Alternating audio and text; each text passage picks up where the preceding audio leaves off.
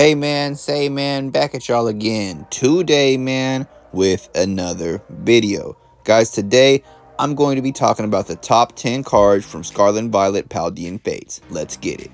Starting out at slot number 10, we have Ditto. Now, he's around a lot of other shiny Pokemon as well, but his price comes in at just $13. Next up, we're going to have Pidgeotty. He's going to be at $13 as well, but once again, he's around the same price as a lot of others, such as Snorlax and the Gold Full Arch as well.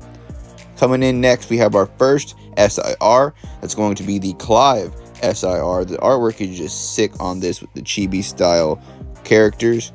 Next up, we have Charmeleon, and this comes as no surprise given the fact that the Hidden Fates Charmander and Charmeleon were very sought after. So next up, we have Charmander. These two go side by side with, of course, the biggest one in the set going to be, well, you've guessed it, it's the Big Flame Boy. Pikachu is also extremely desirable as well. You can find him for about $27 in a lightly played format. Super clean card, only shiny Pikachu in the set. Iono strikes once again with another SIR format. Kind of surprising to me that Iono has another SIR and the fact that she's also this popular. Same thing with Gardevoir, another SIR for Gardevoir, except of course this one is going to be a shiny. Super sick colorway. Coming in next, we have our Mew EX. This is at spot number 2 out of 10.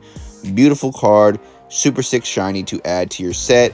And of course, the biggest chase card in the whole set of Paldean Fates is going to be the Charizard EX. Thank you so much for watching this top 10 video. I hope you're able to pull every single one of these cards. And until next time, I'll be out this thing. Peace!